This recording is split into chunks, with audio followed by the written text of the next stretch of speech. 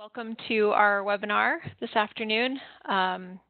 We are here with our presenter, Alex Garnett, who's the Data Curation and Digital Preservation Librarian at Simon Fraser University. And at SFU Library, he works on initiatives relating to the new research data repository. And at the Public Knowledge Project, he works on new tools for automatic typesetting and rendering of scholarly articles. And at the SFU Archives, he works on implementing digital preservation tools such as Archivematica and BitCurator. So he's a busy guy, but has taken some time out from that schedule to talk to us today about PKP's current XML parsing kit. And just a few notes about the format today. You'll note that you've been muted as you come into the WebEx call. There will be time for questions at the end or throughout the presentation. Do you have a preference, Alex, if people have questions? I'm not sure I can see people interrupting me effectively because I'm kind of new to WebEx, so I'm afraid I'll miss them if they interrupt during the presentation. So probably waiting to the end is best. I'll keep some time at the end for sure. Great. Okay. So yeah, save your questions for the end. You can type them into the chat box as they come to you, and then we'll relay them back to Alex after his presentation. And you can also unmute yourself to ask a question if you like over the phone. Today's webinar is being recorded and will be available for later viewing on the LPC's YouTube channel as well. And with that, I'll hand it over to Alex. All right. Thank you, Sarah. First off, can everybody see my little Google Drive presentation right now? Can anybody not see it? Sarah, can you see it? I can see it. Okay, terrific. Can you see that I'm in the presenter view, or does that not come through? That does not come through. It just looks like a regular presentation. Got it. All right, then I'll close the presenter view and just go back into this, and that should be okay. All right, look okay to everybody still? Yep, it's not coming through like full screen anymore. Is that? Oh, but that was working. Okay, sorry. I'll put the full screen back up. Yeah. All right. Yes, yes. Sorry for the confusion, folks. Yep, sorry. Okay. As mentioned, I'm Alex Garnett. I work at Simon Fraser University in Vancouver. I work for the library and the archives and for the Public Knowledge Project, which is the developer of open journal systems you probably know about, also Open Monograph Press. And I work on a bit of a side project we've had going for the past several years, a new initiative of ours, trying to provide better solutions for parsing unstructured documents into structured ones. So I'm going to give you a bit of an intro here, which was originally given at the JATS conference at the National Library of Medicine last year in Washington, D.C., because if you're really cool, you go to a whole conference for one XML format, and you have a great couple of days. And just going to give you a brief introduction to what we're doing here. So as I mentioned, we're primarily based at Simon Fraser University. Our research lead, John Walensky, is at Stanford, but most of the work done at PKP actually happens here in Vancouver. We provide journal hosting services and editorial training initiatives, particularly for the Global South. And we mostly work on open journal systems. If you've used OJS, you know the main draw of OJS, in effect, is kind of the review and the publication-focused elements. It's not really document-focused. And what that means in terms of XML is that most journals that are run on a small budget don't really have the means to produce XML. It's kind of manual markup or bust, in effect. And OJS doesn't help you get there. There's no kind of web editor interface in OJS. It just expects you to upload documents. And in many cases, what many journals wind up uploading is just PDF. And this is a bummer for a number of reasons. You know, printing to PDF from Word doesn't really get you a nice modern document. It doesn't work that well on mobile. It's it's hard to scrape and parse. So you wind up with something that, you know, it's just okay, and it's really kind of more print native than web native. And we've known this for a long time. There have been some past efforts to try to improve kind of producing structured XML. There's a Word plugin from way back by Microsoft Research that tries to help you make more structured documents because the documents that come right out of Word are really difficult to convert to nice XML. PKP had a much older project called Lemon 8, which was released in 2009 or thereabouts, that took a similar approach, trying to let you kind of have an editor that would try to gently push you into making XML, but because it wasn't Word and it was a little more difficult than Word. It wasn't really widely used. There's, of course, manual markup, be it in Oxygen or LaTeX or whatever else you might use to mark up an XML document, but a huge amount of that work is outsourced. And indeed, when I was talking at JATSCon, I found that was in fact the case, just because the amount of manual labor involved in doing that makes doing kind of in-house XML markup, given the hours required, it's really implausible to do it in the developed world where most of these journals are published out of. So it's kind of this economy that rests on a little bit of a uncomfortable proposition. There are also unsupervised solutions for getting there, which is to say automatic conversions to structured XML. These haven't always worked perfectly because it's a really huge task to go from kind of a Word document with inconsistent structure, inconsistent formatting, to a nice marked up kind of PubMed Central quality or really any repository quality XML document. There's OxGarage out of Oxford, which accomplishes the task of doing a straight conversion from Word to XML, but it's just a straight conversion. So for example, if somebody hasn't used kind of the Word heading drop down to properly mark up where they've got different sections, OxGarage won't add those for you. So all it does is convert one-to-one, and because most Word authors just kind of play with their fonts, it doesn't really get you there.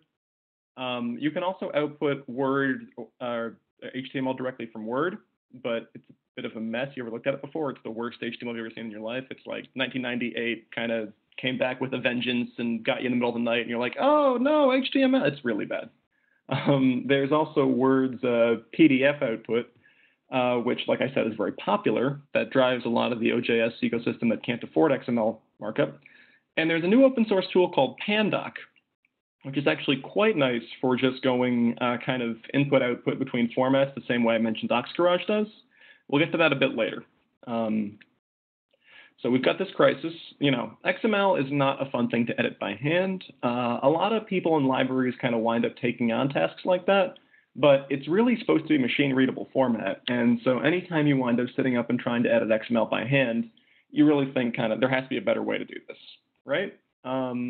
People like to edit in Markdown, which is like the new alternative to Word, and you can edit in a plain text editor or a WYSIWYG, and it's better structured.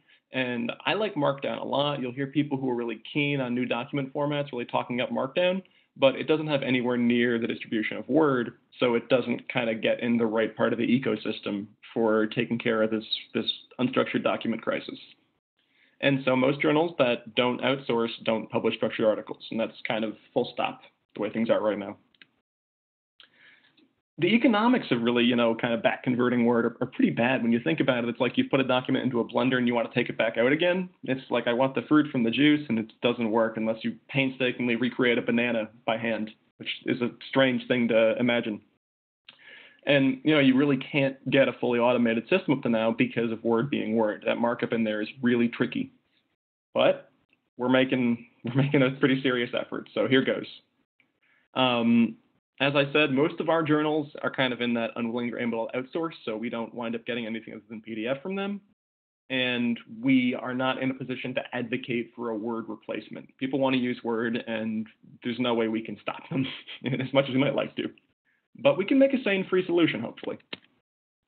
So I'm going to give a demo of this site a little bit later, but we have this kind of new service, this server that converts Word or PDF input into structured XML, HTML, PDF, and ePub. Right now it's running at pkpudev.lib.sfu.ca, and I'll show you more later, so don't worry about writing it down right now. This is our new platform. It's fully open source. So what it is, it's a modular solution that basically queues up a dozen different parsing libraries that all handle some aspect of this transformation process. So Parsit is used for parsing citations. For our PDF conversion, we basically call a little HTML to PDF printer in the background. We use LibreOffice, which is the open source Word editor. We actually use a version of that on the server to convert from older, more exotic formats like the old doc or RTF into docx, which is an XML format we can then work with.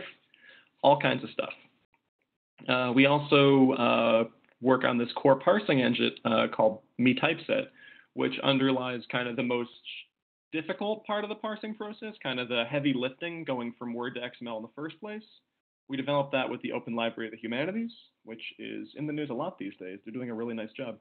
And they also helped us to work on this library. Here is a list of the modules used. I'll kind of give you a more in-depth view of this a little bit later, so don't worry about that right now. Here, well, for a start, we use something called UnoConv. So UnoConv takes and wrappers LibreOffice in order to make it work from the background on the server, as I just said. We then use OxGarage to convert kind of what we might have in docx format coming out of LibreOffice into, you'll see on the right-hand side, National Library of Medicine NLM. But as I said, they don't really go out of the way just there to give you nice NLM. It's just kind of whatever they can give you. And here's where metypeset comes in. So it started out with OxGarage, and what metypeset does is it adds all that tricky logic that tries to kind of say, maybe your font size changed, and even though you didn't actually add the heading markup in Word, that looks like a title. Sure, we can call that a title. And so it makes a lot of different little inferences like this. You could think of it as kind of a really naive form of machine learning if you wanted to. What it does is it looks at a Word document and says, if I wanted to turn this into a structured document, just from the way it looks, right? Because the word markup you really can't take other than kind of how it appears on the screen to do much with it. But we take the word markup and we go through and we kind of do our best to derive some logic from it. The nice thing about this is because it starts with OxGarage, we don't really have to touch that that kind of Word OpenOffice XML stuff. That's gnarly. So we start with the conversion from OxGarage, which actually invokes TEI. If there's any TEI fans in the audience, say, woo, TEI. We kind of write some of this fuzzy parsing logic against the TEI XML on the way to getting the JATS. And here's some exciting screenshots of source code. I'm not going to speak to this right now, but you'll see this is a function called nest headings. Like I just said, it kind of works its way through and tries to figure out, you know, based on your font sizes, indentation, et cetera, maybe what did you mean to be a nested section? What did you mean to be a heading, right? So really a lot of work has gone into this and trying to make Word documents a little bit more structured. And we can skip past this a little bit, although one thing to note is that it also does a nice job of handling Zotero, Mendeley, and EndNote citations. So if you wrote a document in Word and you were using a Zotero or a Mendeley plugin to kind of help you structure your citations, we can extract that data. And that saves us a lot of time in citation parsing, because if we have known good data, we skip all the messy parts. We then use this parsit library to do the reference parsing if we didn't have that known good data. And again, this is just one more of a dozen open source libraries in our project. This is like a Perl machine learning-y thing that's actually developed by a university in Taiwan. So really just showing that we grab kind of all the best tools we could find out there for this process. We then, as I mentioned, use Pandoc, which does a nice job of actually kind of linking citations in the document to the back end. It uses kind of a markdowny process, so that way we've got kind of inline reference matched to reference list. We do some stuff here. We add XMP metadata to the PDF. This is a cool thing that almost nobody notices. When you download a PDF from a publisher website like Elsevier, Science Direct, whatever else, the PDFs these days actually have embedded metadata, which can be kind of useful. You know, you don't always notice it, but if you're reading it in preview on a Mac or something, it'll show you in the sidebar. You can actually look at like the author and the title and so forth. And this helps with Zotero and Mendeley organizing documents locally. We add that metadata. So it's just a nice kind of nice to have when we're making PDFs with our service.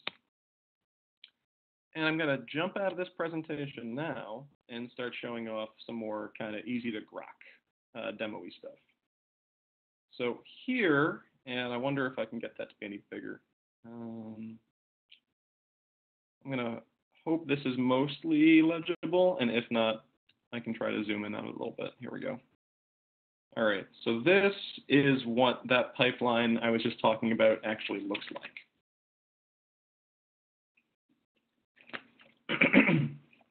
So we start out with a submission in Word or PDF format, in effect.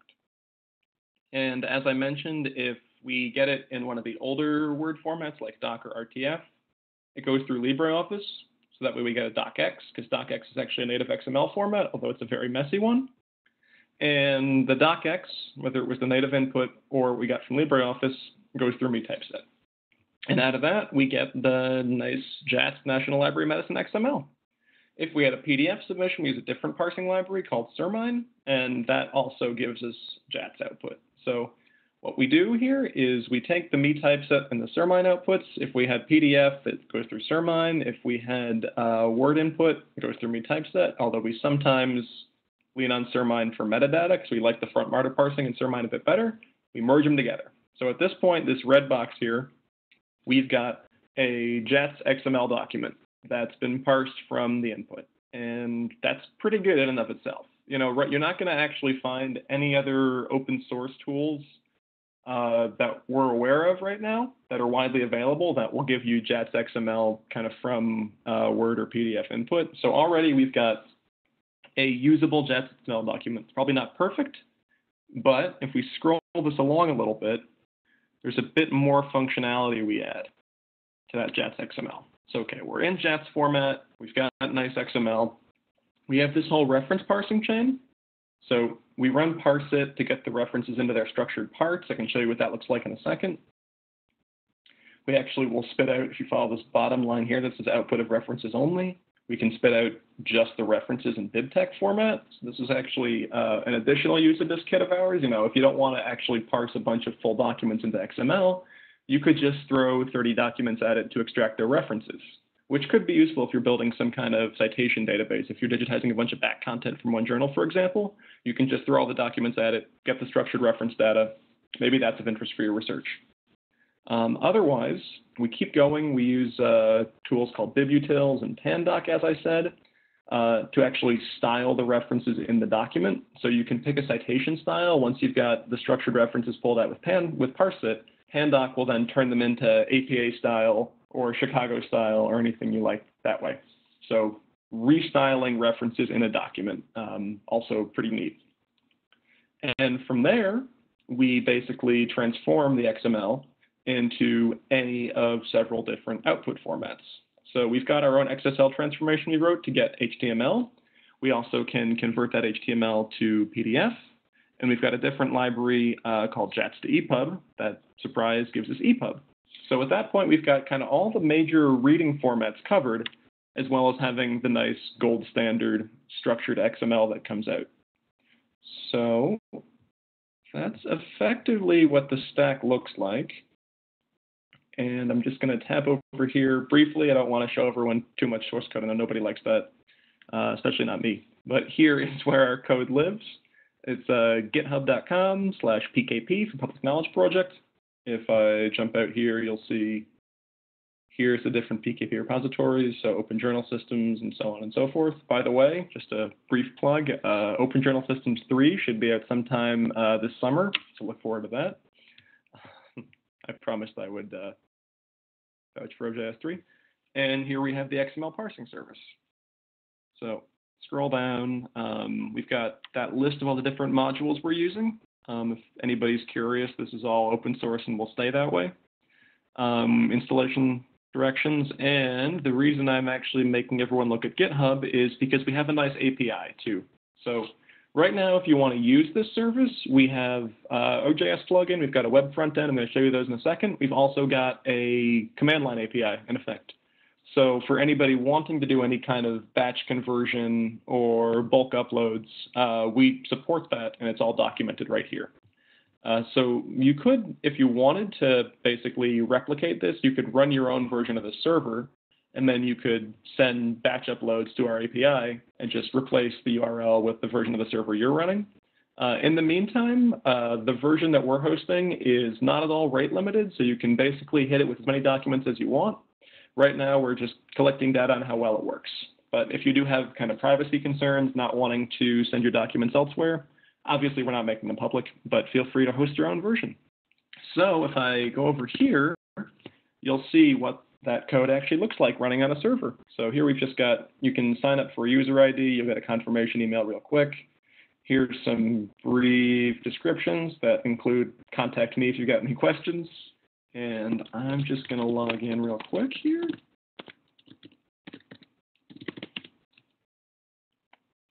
And of course, I mistyped it. I'm actually doing this on a borrowed MacBook because my machine didn't want to work. Here we go. So I'm the administrator user, so I can just take a look at kind of other jobs that have been uploaded recently. But I don't want to do that right now. I just want to go back to the main front page. And I'll grab a sample document here.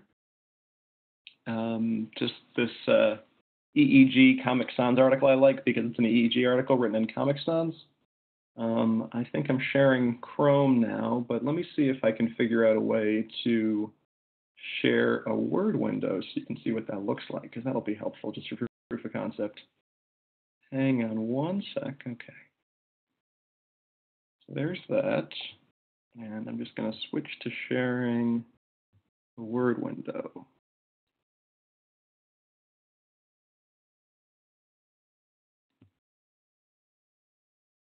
There we go. I'm going to assume that worked.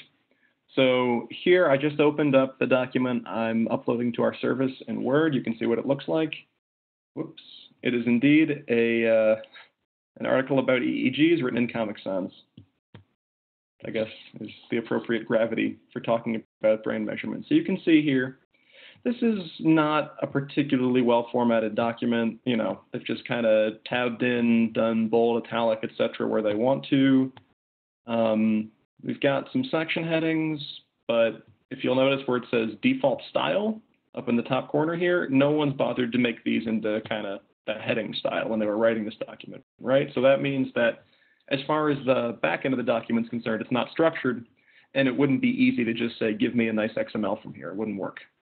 It's also got some pictures in it, and if we scroll to the bottom, I think we'll see some references. So let's go, whoops, and got some references. So this looks like a pretty typical document somebody might write up in Word. I like using it for a demo because it's a pretty complete document, but it's not that well structured, right? This is the kind of thing you might format and say, okay, good enough, it's complete, but not a lot of good XML-iness to it. So let me go back to Chrome.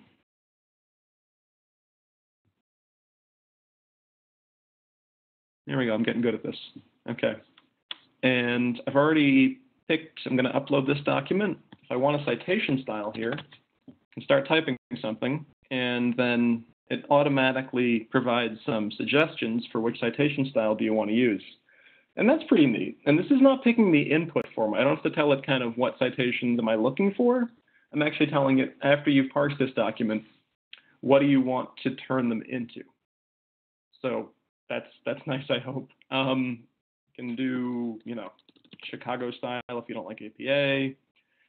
There's a bunch of options in this list. We might actually look at simplifying it somewhat. Right now, it's actually pulled directly from the citation style language repository, which is an open source project that Zotero and Mendeley both contribute to. And you can see kind of any citation style you want. So we'll just go with APA because it's good, it's reliable. Hit the upload document button and just wait for that to go through. And all right, I've now got my job in the queue here, so we can check back in a second once it's done, and it only takes about 2 minutes typically. But in the meantime, whoops, Webex's just jumping in, here we go.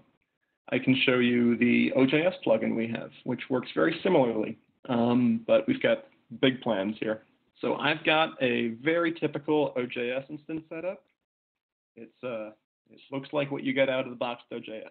And by the way, the reason I plugged OJS 3.0 earlier in this call is because it looks a lot more modern than this. OJS 2 is starting to look old, we're aware of that, and hopefully we'll have something new for you pretty soon there. But in the meantime, here's OJS. Got my XML demo journal set up. I'm an author, editor, and a manager, which helps if you're trying to publish your own content, because if you're on the editorial board, then you can give yourself a pass all the time, which I like. Also, it's nice for giving demos. And I can click through to journal management and just show off here plugins and generic plugins. This does not currently ship with OJS, but you'll see we've got this document markup plugin in here. And if I hit settings, it's actually hooked into our XML parsing service at that same URL I just showed you, and we've picked a citation style for all the documents that this journal is going to publish. So this plugin allows you to basically hook a given OJS instance into this site. If you wanted to run your own version of it, you would just change the document markup server line, and then you could have your own server running your own process. All right, so we'll go back here. If you want to install that plugin, by the way, it doesn't currently ship with OJS because we're waiting on a newer version of it, but it's right here, GitHub BKP OJS markup, and you can just grab that and install it on any version of OJS 2.4 or greater and get the same functionality I'm about to show you. But we've already got it. Okay, I'm going to make a new submission real quick. So here's the typical OJS submission process. Some of you are probably very familiar with this. And every time I look at it, it makes me happy that OJS 3 is coming soon. And here's EEG Comic Sans. And we've got it as a submission file. And I'll say it was written by me, even though that's a lie. It was written by somebody in Europe at some point. Just put in some junk metadata. This is the best part of giving live demos. You have to try to not make the metadata too much fun. And we've got a submission going through. Okay. And now, as the editor, we've got one unassigned submission from February 17th. That sounds about right. Test article. I'm just going to make myself the editor because I'm the only editor at this journal. So, of course, I'm going to take responsibility for this one and go over to the review tab, and we'll pretend that we're going to accept it. And it warns me, like, are you sure this is a good article? We have no idea. Okay, it's accepted. Great. So we go over to the editing tab, and what I've just shown you is basically a much, much quicker version of the usual OJS application process. We skipped out the whole peer review step and the metadata validation and all of that. So we're jumping ahead as though we're ready to publish this document. So we're going to pretend we're scheduling it for the current issue. And what I'm going to do is upload a layout version, which if this was kind of using OJS for the typical purpose, you would say, okay, this is the version we're ready to send off to the printers, send off to the typesetters, send off to the XML processing shop in India. Kind of here we're ready to get print-ready copies made. And I'm going to upload it here.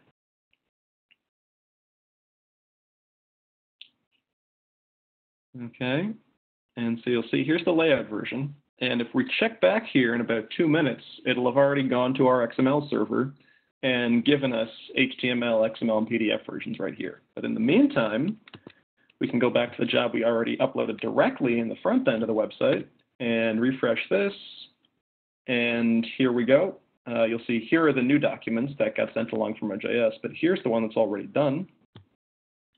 And here we go. I just uploaded this at 1:25 my time, I guess 4:25 Eastern time. And here's the original EEG Comic Sans, and here we've got the XML, the BibTeX, the HTML, the ePub, the PDF, the zip, and so on. So let's look at what our service outputs. All right. We'll start with the XML because that's always the most fun. And, oops, hang on a second. Never a good sign when my wife's computer wants to install Xcode when I clicked on something.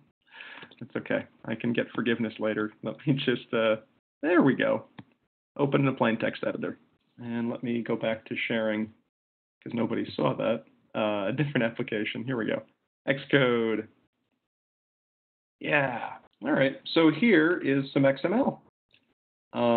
Possibly hard to read. I'm actually not sure what the zoom looks like for XML, but that's okay. But you'll see here we've got kind of up top article title. Did not get parsed out because it just says article title. We've got contributor name that got parsed out. email address, that got parsed out. We've got the institution, the country, we've got the abstract. This was all kind of tagged by our system. We've got keywords all came out. Volume, front page, last page, publication date. This is all front matter that was just extracted from a Word document. And here's the article itself. And you'll see, you know, it looks about like you'd expect article XML to look like. Might not be perfect, but we've got this nice kind of list item. We've got section titles up here. And if we scroll back to the very bottom, we've got references. And I know this is probably extraordinarily tough to read, and because I don't know how to zoom in Xcode, I can't necessarily help matters, but you'll see here that we've actually got kind of all the individual references marked up with all their component parts. So you'll see here surname, article title, source, publisher name, and so on and so forth. So, you know, this is not too shabby, right? It's a bear to look at in the back end because XML is not meant to be read by humans most of the time, but here we have a fully parsed article, which is not so bad. So we can close this and go back to actually looking at some nicer outputs like HTML and PDF. So goodbye, Xcode, and go back to sharing something else here. Okay, back to sharing Chrome.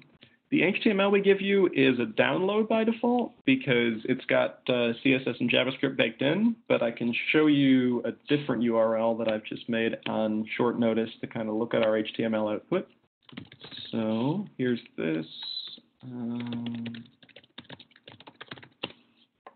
And just take my word for it, kind of this is the same HTML we just looked at. And here we've got the same article coming from that same XML. Parsed out into HTML. We've got this kind of, you can jump between sections in the sidebar, which wouldn't be possible if we hadn't successfully parsed out section numbers and section titles. And this HTML isn't perfect. This is something we kind of made to show off as a demo.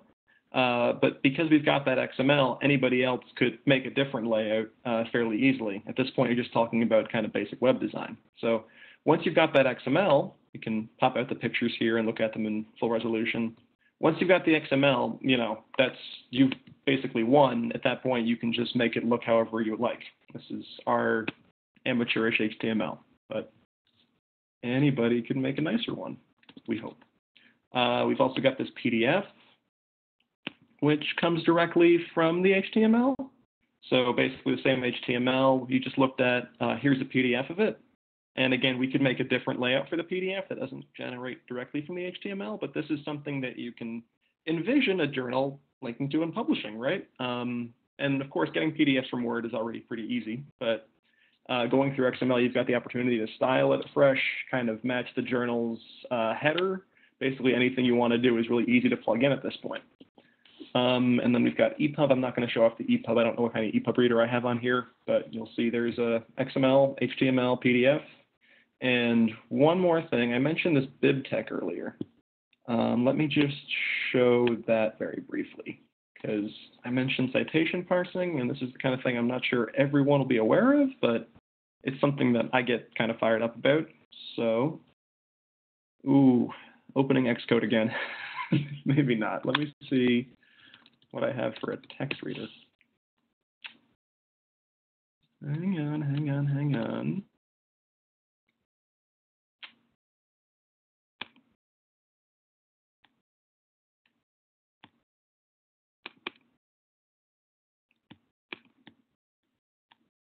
Well, you know what? We're not going to look at BibTeX today, but that's okay. I mentioned it because, as I said, if you wanted to just put a document through to extract raw citations, when I was mentioning this slide, that's something you can do, and you'll get out just a list of kind of title, publication, year, author name, et cetera, in a structured format. That can get imported into any reference editor or that you can use for extracting citation data from at a later date. So BibTeX is kind of an old standard. It looks a little like JSON if you're more familiar with JSON now, but it's still widely used by citation managers and reference editors and so forth. And if you do want to just get raw citation data, that's an option. So we go back to OJS at our little layout editor page. If I hit refresh, oh, shoot. wonder why it didn't go through. Oh, we're still on processing here. So I guess it's it's mid-go. That happens sometimes. Let me just eyeball back end. We'll come back to that a little bit later in the demo. Sometimes it goes slowly if we've had a lot of jobs submitted at once. The last thing I want to show off here before I break for questions, this is called Lens Writer. So I've just shown off kind of the XML, the HTML, the PDF output. I've talked about you can use our API, you can use our OJS plugin, you can use our web front end, but those are never going to output totally perfect documents. We're working on them, and they're going to get better, and they keep getting better, but the expectation is that, if we could do all this automatically perfectly, we would put a bunch of industries underwater immediately, and it's a good thing that we know we can't do that. But that does leave kind of a question mark in the air, like how are we going to expect people to use this if the output isn't perfect? And this is the answer. This is a nice WYSIWYG editor that works in the browser that will allow you to edit a native JATS XML document and rearrange section headings in nice ways, and basically allow you to write structured documents in a way that Word kind of encourages you not to do, and integrate it directly into the editorial process when a document is coming out of our XML parser. So this is officially in the realm of coming soon. It's developed by an organization called Substance.io, whom we're working with. This has been, I think, shipped with eLife, which is a biology journal on the web so far. And we are looking to have all this integrated with OJS, with our XML service in time for the release of OJS 3 sometime this spring. So very happy to talk about that. OJS is finally not going to have just kind of an upload a document and leave me alone mechanism. You're actually going to have an OJS that lets you edit in the browser and not constantly have to have this kind of unspoken fallback on Microsoft Word, which is something that we've wanted to fix for a long time. And this really, for me, is kind of the missing piece toward making our XML parsing production ready, is when you've got that WYSIWYG editor, which has nice ways of kind of citing figures in line and inserting tables and inserting citations and so forth. This is kind of the missing piece for me. So look forward to all this being available very soon. Just going to figure out maybe why this guy didn't want to go through the whole way. That's okay. My lab demo doesn't always work. The version on the front end did. I don't know why this OJS is unhappy right now. But, oh well. I already showed off where to get that plugin and hopefully how to make the live demo work better in the future. And I think that's most of my spiel. Just gonna hop back over here quickly, kind of cover some of the contributing elements. So, like I said, it's all open source. It's not GPL licensed, so feel free to go nuts and fork this. We're not kind of purists that way. And even if we wanted to be, we couldn't be because we're wrapping so many different open source components. It's something you're able to work on. You can add your own parsing module. Like if you think there's something we've missed, if we've got LibreOffice but we've forgotten to add a different kind of converter module, please do get in touch. We're really looking to build on existing work and developing this and do as little as possible kind of from the ground up because we know that's a difficult approach. And again, it's been an outstanding problem for so long. This is us kind of trying to jump in and just tie it all together for people. We're working on an efficiency study, which will provide some metrics basically as to how much time is actually saved by using this. So kind of real numbers for people who are looking to shift. We think that's going to be of use. And also thanks to Mark and Eve at the Open Library of the Humanities, as well as Stanford University's Media X Incubator. They were the ones who provided a lot of the early funding and expertise to get this project off the ground. I don't want to fail to thank them. And otherwise, thanks for joining in to listen to this. I know it was kind of technical to listen to me for 40 minutes, but hopefully you're excited about what PKP is doing in the future. So I'm going to turn off the screen share right now, and maybe, not sure if you can see me, but if you can, I'm happy to handle any questions. Thanks very much, Alex. That was a really informative presentation. Are there questions from the group? And you can put those in either via the chat window, and you can send them to everyone, or you can send them to me and I'll relay them to Alex, or you can unmute your microphone and ask a question over the mic.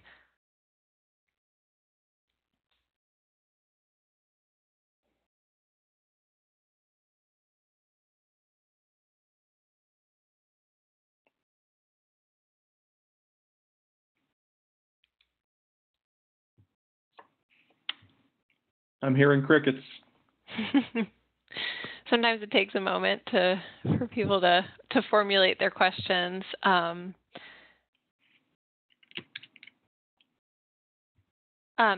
the meantime, Alex, can you tell us a little bit about the team that's working on it? Are you so I assume you're kind of coordinating the work on this. Can you tell us a little bit about the rest of your team?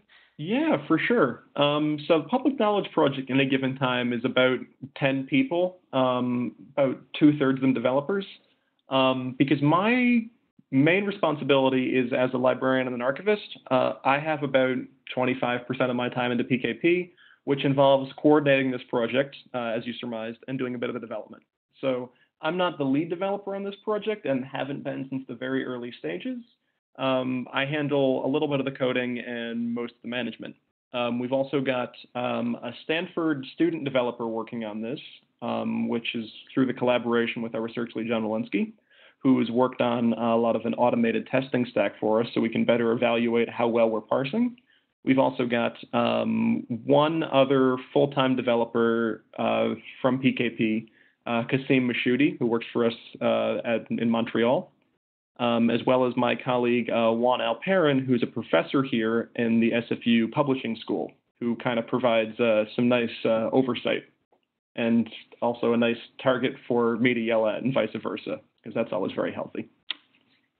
Yep. And I see there's a question that came through about how the XML is validated after it's generated. That's a good question. So basically, we just have the regular JATS DTDs at the top of the XML output, and we do an external XML lint validation to that same DTD to ensure that it validates against the DTD that gets embedded inside of it. I hope that answers your question.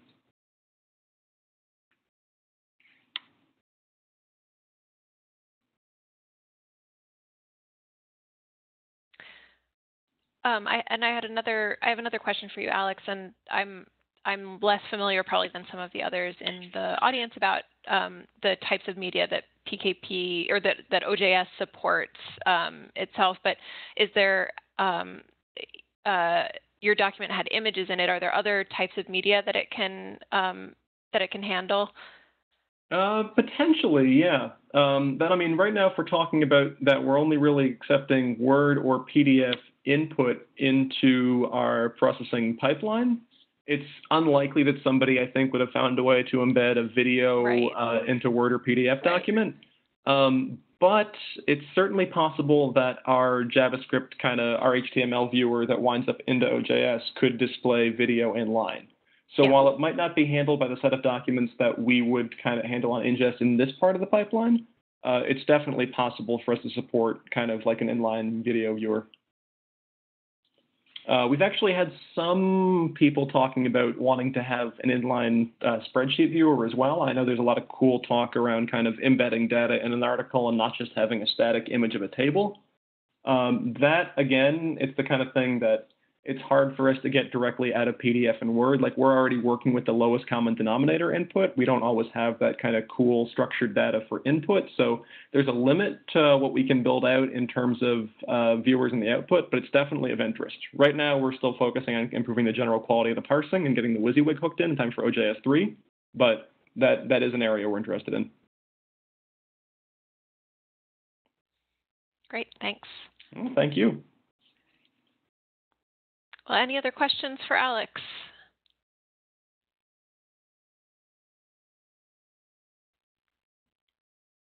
Well, I hope you'll all join me in thanking Alex for his time today.